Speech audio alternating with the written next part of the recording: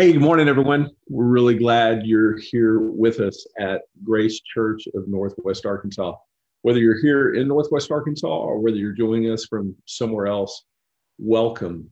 Thank you for being with us this morning. Just a couple announcements as we get started today. Next week, the first service of 2021, we are going to have a guest teacher with us.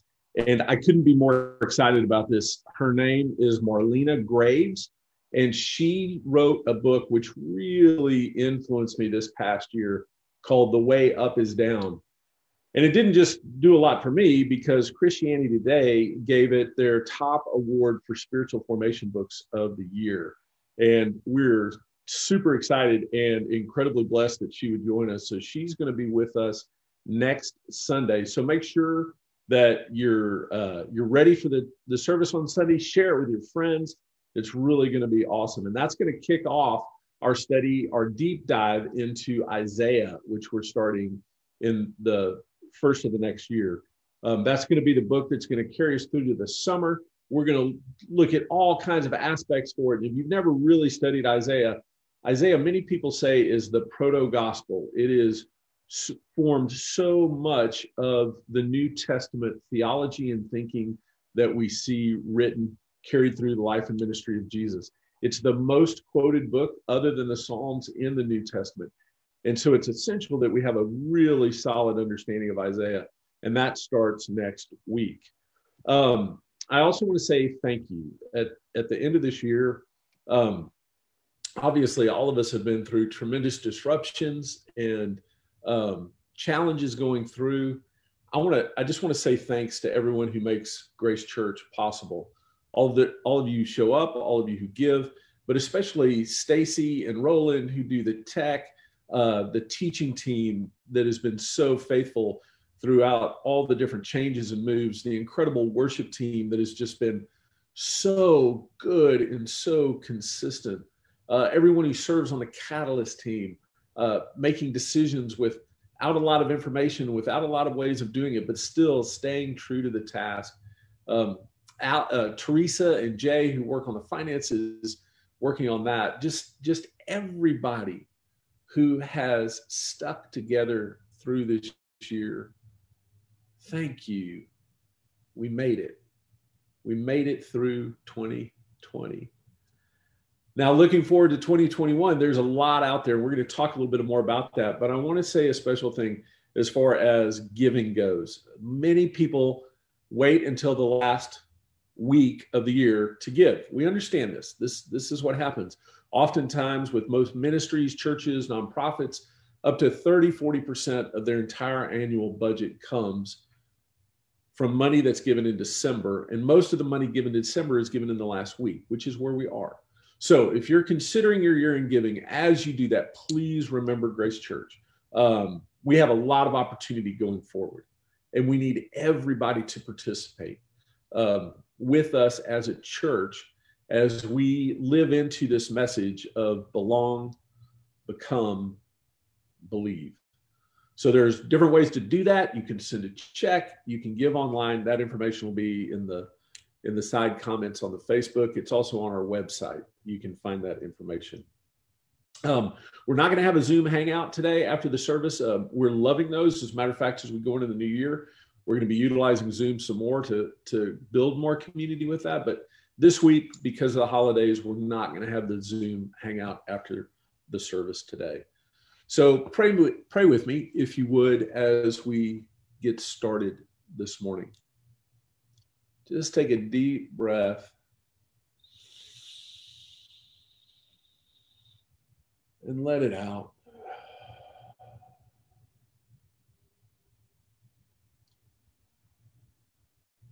God, thank you for your sustaining grace. How you have carried us through the incredible disruption and challenges, the grief, the confusion of this past year. You have got us here, and we're grateful.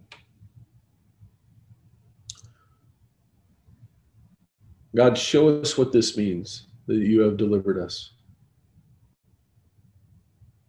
And give us a vision for the future. I pray as we study your text today that you would align our vision with yours.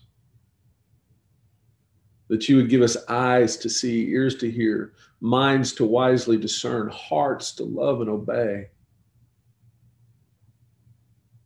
That we would know we are known by you. And in return, we would seek to know you, to follow you, to love you with every fiber of our being. You're worth it. You are our only hope. We give you thanks and pray in the name of your Son, Jesus, our Lord. Amen. Well, good morning, Grace Church, and happy Sunday after Christmas. I'm hoping everybody had a great Christmas time and it was safe and everybody's healthy. Super important. Hey, let me tell you a quick story. I had the privilege one time of going to an amusement park in Ohio called Cedar Point. I don't know if any of you all have had a chance to visit Cedar Point, but it is basically an amusement park, and it's all roller coasters, nothing but roller coasters. And I love roller coasters. That's my favorite ride. But Cedar Point happens to be home to the tallest, fastest roller coaster in the world. And I remember the first year I went, I decided I was going to ride this roller coaster. And as I was standing in line waiting to get on the roller coaster, I looked up, and the highest point that you went to before it made its first drop was so high that I actually was nervous. I didn't even really want to go. I thought, I'm an old guy. I don't need to get on this roller coaster to prove anything to anybody. Fortunately, I overcame my fear and went ahead and rode the roller coaster, and it was a blast. I think I rode it twice that day. It was good.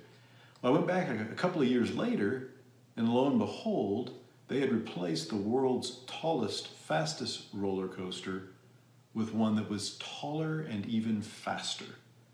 And of course, yours truly had to go ride it. So I did, and it was a blast as well. So why do I tell you this story? Probably because the conversation that we're going to be getting into this morning is, what are we anticipating, right? Is what we think we see and experience right now as good as we think it's going to get? Or do we think it's going to be better? So as you join me in worship this morning, we're going to sing a couple of songs. The first one's "Oh, Hail the Power of Jesus' Name." It was written in 1779 by Edward Pernoud, and it's a great worship song. It's often been called the hymn of Christendom, or the anthem of Christendom.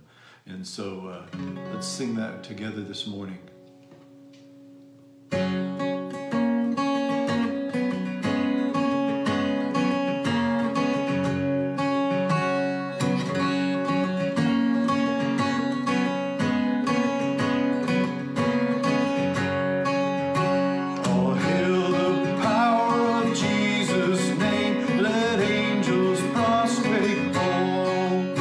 Bring forth the royal diadem and crown.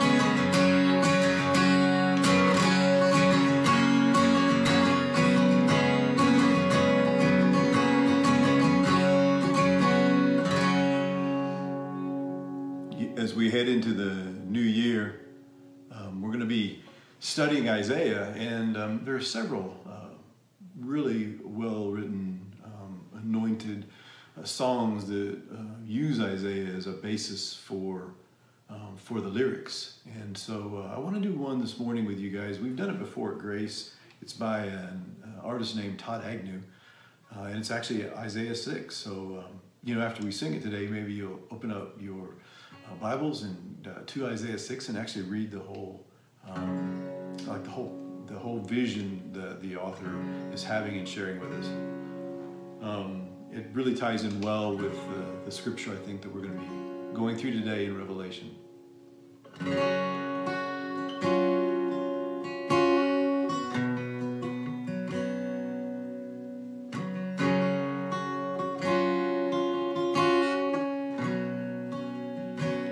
I saw the Lord seated on a throne, high and exalted,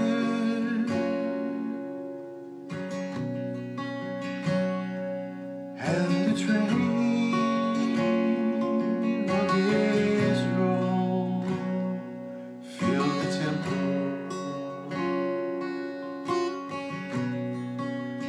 Above him were angels with 6 mighty wings, with 2 they cover their faces, with 2 they cover their feet, with 2 they fly, with 2 they fly and sing, holy, holy, holy is the Lord Almighty. The whole earth is full of His glory. They sing, holy, holy, holy is the Lord Almighty. The whole earth is full of His glory. His glorious,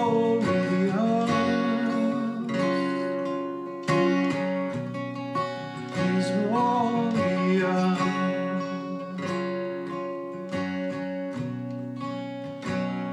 And I said, woe to me, for I am ruined. I am unclean, so are all my kind. But my eyes have seen the King, the Lord Almighty, the Lord Almighty.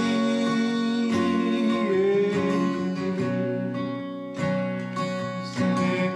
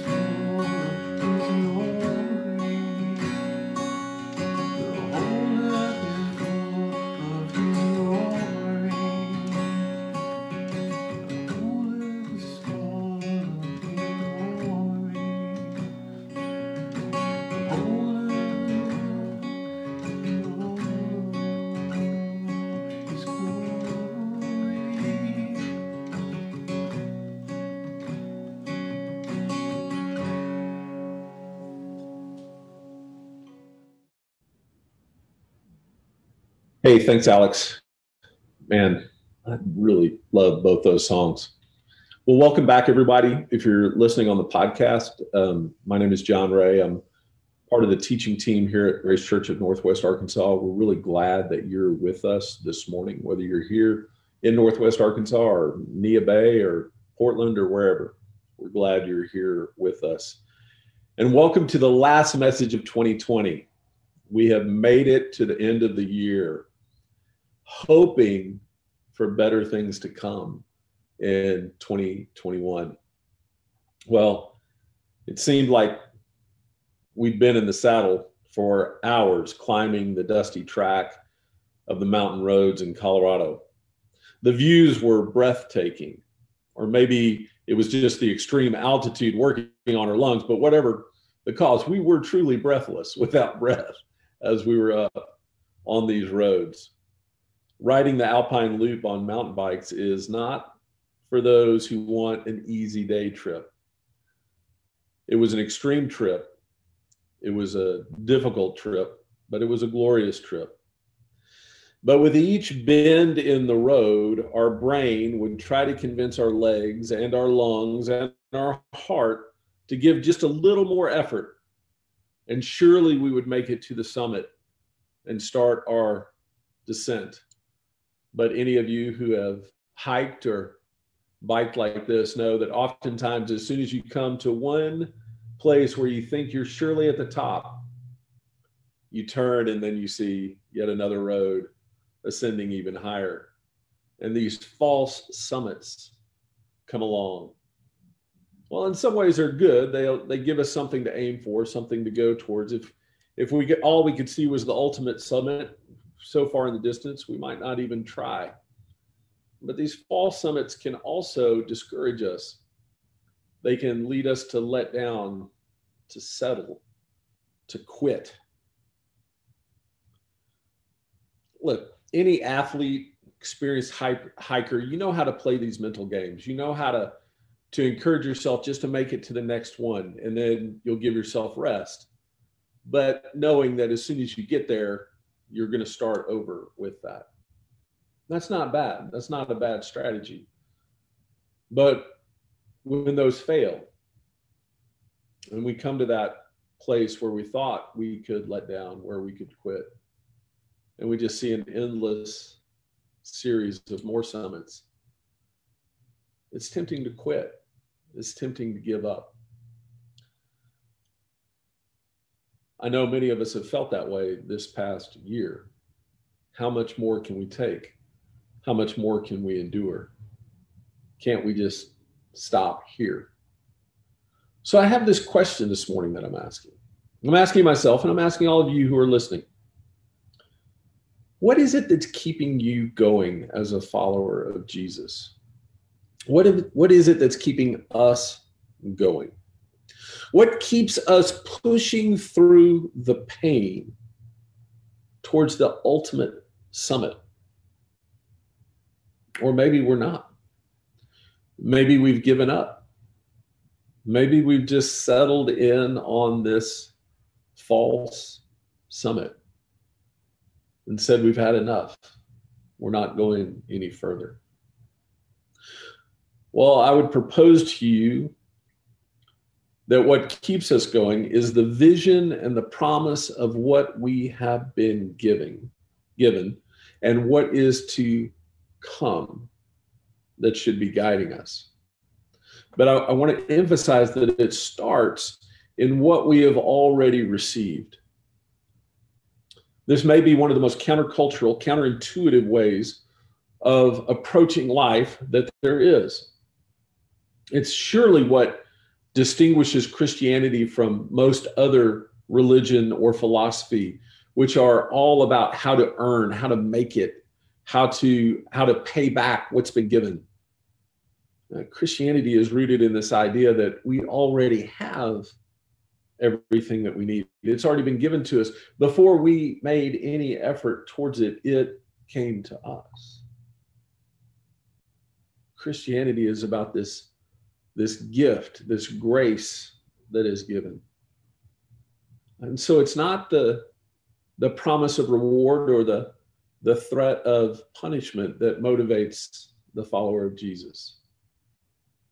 It is the acceptance of the invitation to live into what has been provided for us, and the promise of what that will enable, what that will produce as we accept it.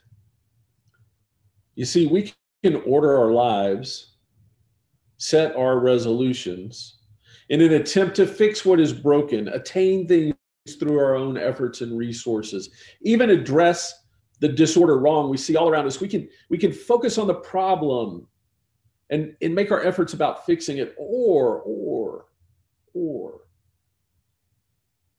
we can organize our efforts out of a deep sense of what we have already received and what is already being done, what has already been given and what is already promised, and then seek to work within that for its realization. Well, how do we guide this? So I want to look at a text. It's not normally thought of as an Advent or Christmas text, but I really think it is. Revelation 21. Right towards the end of the Bible, we get this chapter of Revelation, which we studied a few summers back. But I want to look at this one section of verses, starting in verse 1, chapter 21 of Revelation. It says, "Then I saw a new heaven and a new earth, for the first heaven and earth had ceased to exist, and the sea existed no more." Now, that's not the destruction of the planet, because listen to what it says next. "And then I saw a holy city, the new Jerusalem, descending from heaven, out of heaven from God, made ready like a bride adorned for her husband." So the passing away of the old earth is not the destruction of the planet. It's a reordering of it. It's a renewing of it. This is still the same planet, same place. "And I heard a voice from the throne saying, 'Look, the residence of God is among human beings. He will live among them. They will be his people, and God himself will be with them. He will wipe away every tear from their eye, and death will not exist anymore, or mourning, or crying, or pain. For the former things have ceased to exist.'" This is the second Advent. And look how similar it is to the proclamation of the first Advent that we've celebrated all this month. God with us, God's kingdom here established with us. But also note the difference of it. You see, the first establishes as true what had been promised, but it also pointed us to with renewed hope, faith, and vision in what is to come. The second one says, yes, it will come and it will be done. So we're still moving towards that, even though it's been established, even though what was promised and pointed to in the prophets was incarnated and made flesh in Jesus.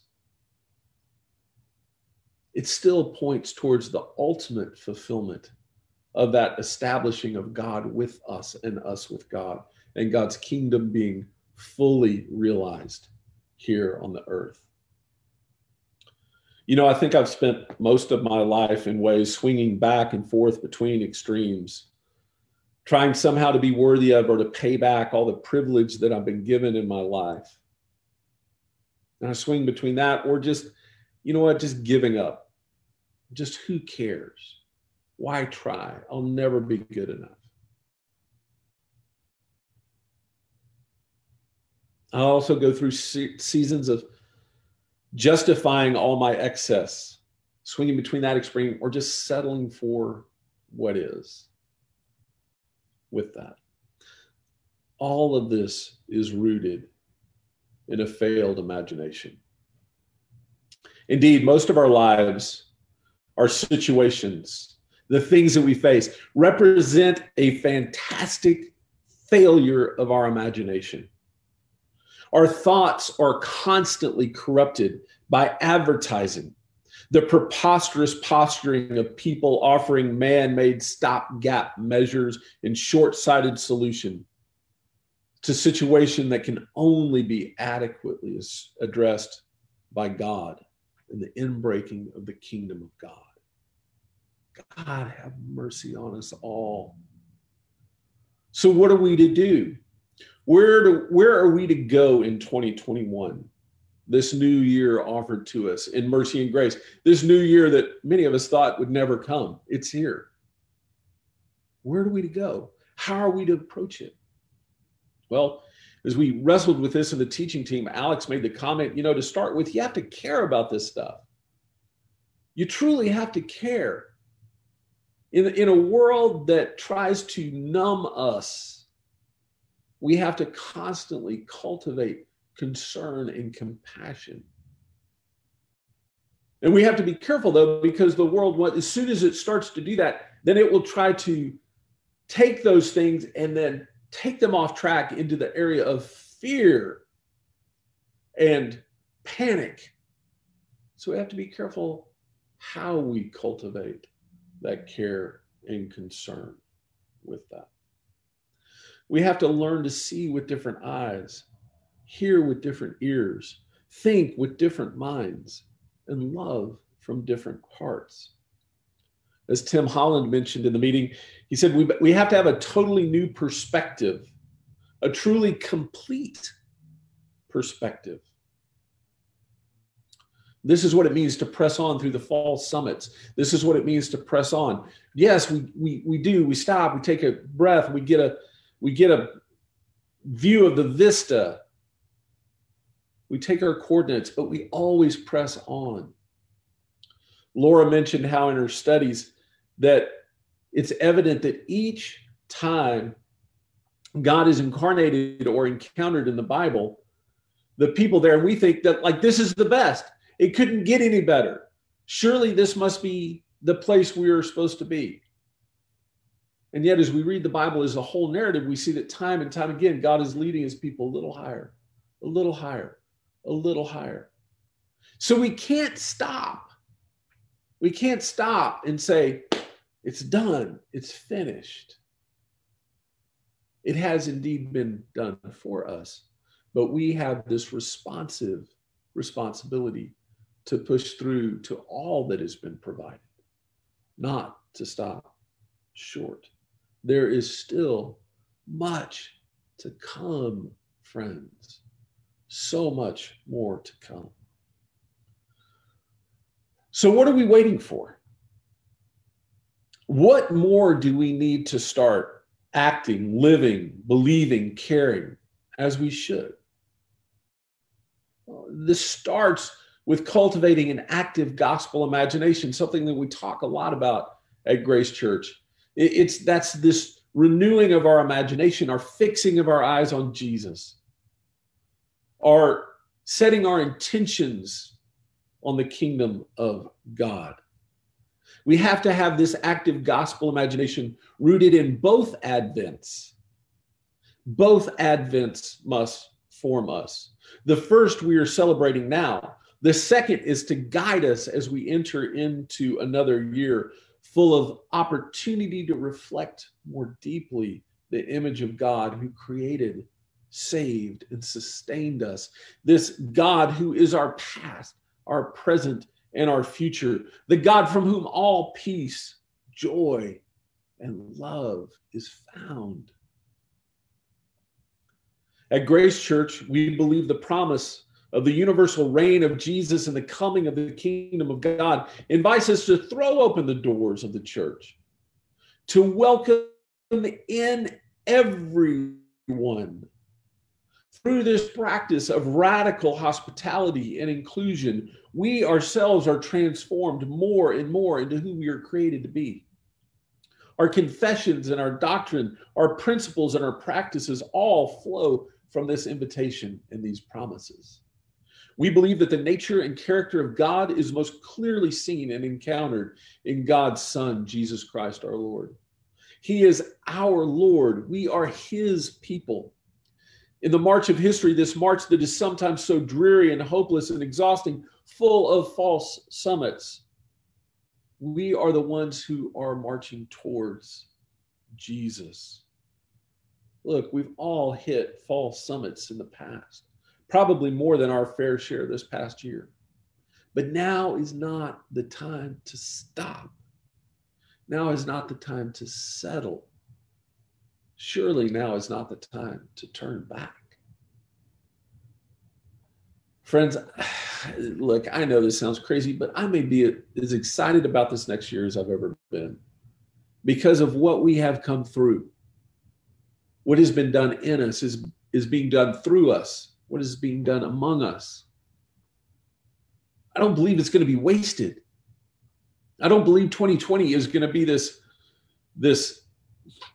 thing that we just throw out and we say, that never happened. Let's go back to the way it was. No, I believe the redemptive power of God is going to enable that, is going to use that to propel us forward as we've never been before. But we have to have the imagination for it. We have to have our minds fixed on Jesus. We have to clear the clutter of the fear-mongering, the conspiracy theories, the advertising that seeks to just get us to settle or to numb or distract. We have to keep moving forward. Like I said earlier, we're going to get a lot of opportunities for that in the next year in our studies and our going, in our ministry and our welcoming and our hospitality and our shalom and our practices. I want to ask you to set your intentions to be part of that. Be part of it in every way. Showing up, giving sacrificially, praying diligently, offering hospitality, rooting yourself in the shalom of the kingdom. Organize, orient your lives around this. Part of that orienting is what we do right now, what we do when we are together by the taking of communion. Jesus didn't leave us without means to this end. One of those means of grace is when we together, even though we may be physically separated together, we share in this supper, this table that God has set for us. When we take the bread, we remember that he said this was his body, which was broken for us. So we take and we break bread.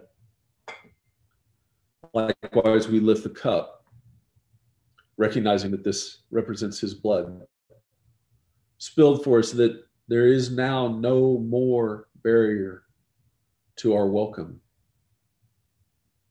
And there never will be. We are welcomed. We are included. We take this time to give our offering. We take this time to demonstrate that none of us here is without a need and none of us here is without something to give. So we share sacrificially, intentionally with each other. And we reflect. We take time to say yes to what the Holy Spirit has spoken to us this morning and set our intentions to act on that. So in all these things now, friends, take, eat, and drink.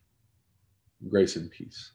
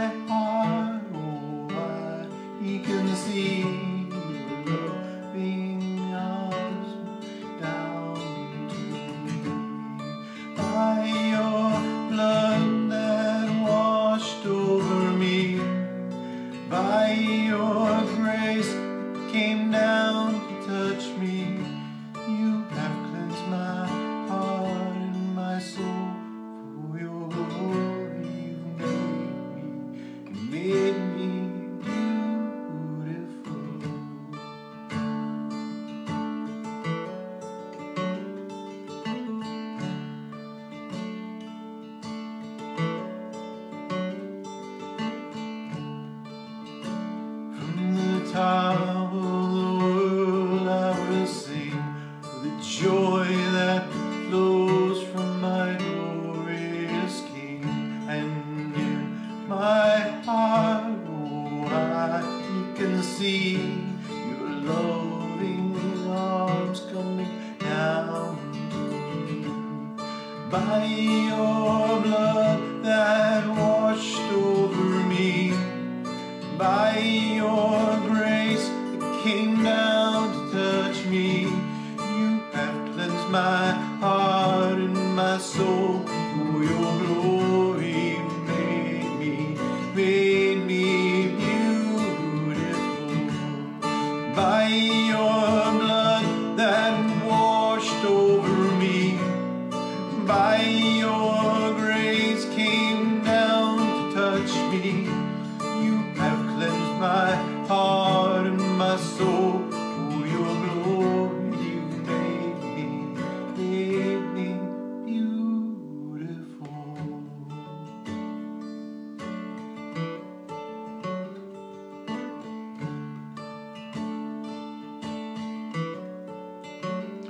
You're the giver of grace, filler of souls, anointed one, bring healing on us. Giver of grace, filler of souls, anointed one, bring healing on us.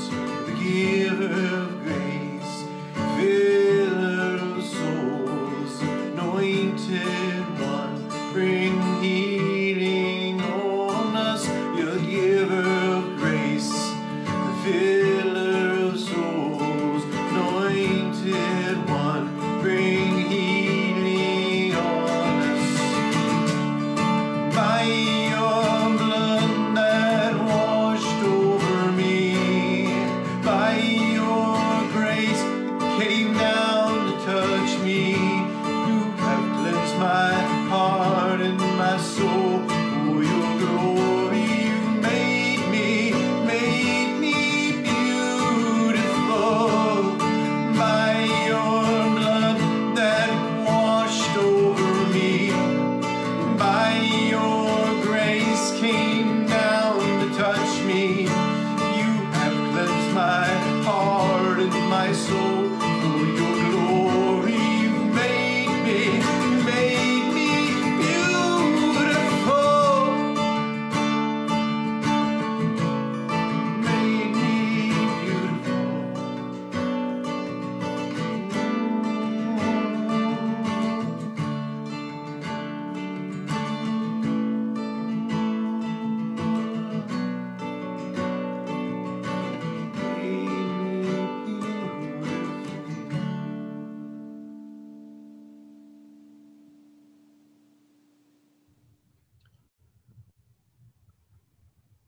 Thanks for being with us this morning. Just a last reminder of the announcements. We're not having the Zoom hangout after service this week. Next week, Marlena Graves is going to be speaking. It's going to be a fantastic time together. Look forward to that. Also, we're going to be doing a Discovering Grace class coming up in the new year. I forgot to mention that at the start. So if you're interested in that, and listen, you don't have to be part of based here in Northwest Arkansas.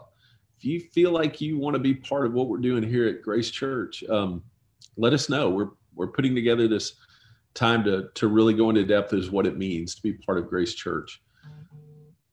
Thank you for being here this morning. Receive this benediction now. Grace Church, squarely look to the Lord your God. God will give light to your eyes and will overcome every enemy, every obstacle, even death. Trust in God's unfailing love. Let your heart rejoice in God's salvation. Sing the Lord's praises, for God has been good to us. In the name of the Creator, Messiah, and God the Holy Spirit. Amen. Grace and peace, y'all.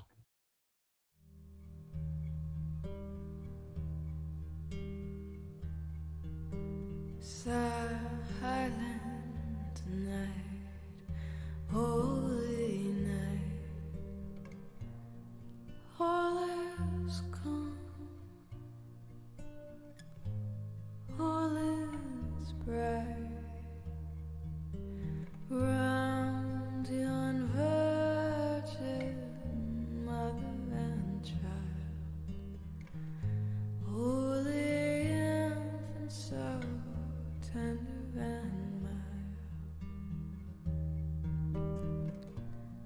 sleep in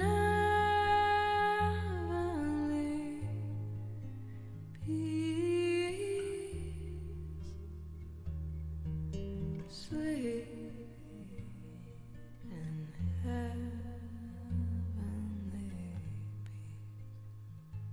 peace.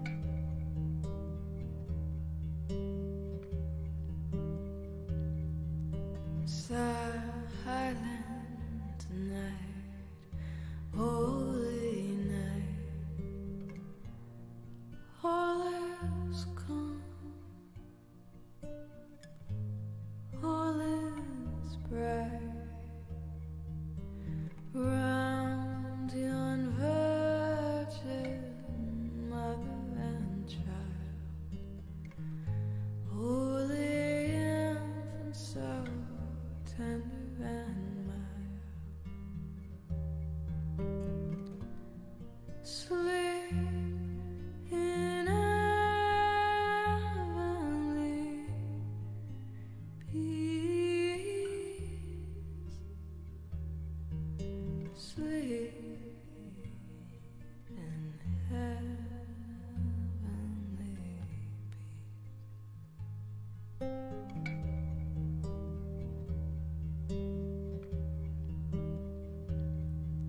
Silent night, holy night, shepherds quake at the sight, glory stream from heaven afar, heavenly hosts sing hallelujah. Christ the Savior is born. Oh, Christ the Savior is born.